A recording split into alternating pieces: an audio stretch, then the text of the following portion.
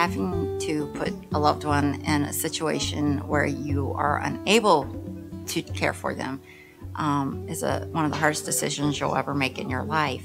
The location was key. I mean, that's the truth right there. That was one of the main draws at first.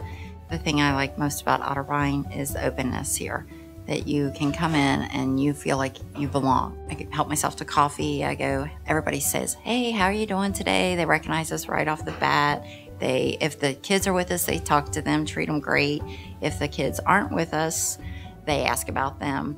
You know, they always keep us up to date on what's going on with her. They question us, ask us if we have any concerns, and the whole family atmosphere of it, and just the fact that I totally feel like I can go to any of them if I have an issue or if I think there's something going on that needs to be addressed. They're very open and easy to talk to, and you know, Grandma's just blooming under their care. Since Grandma has been here, she has really perked up. She's active again.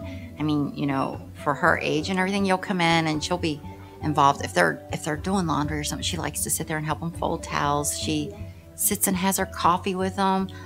She's just content. She's very content. You know, before she was here, she was, I think, kind of just fading away.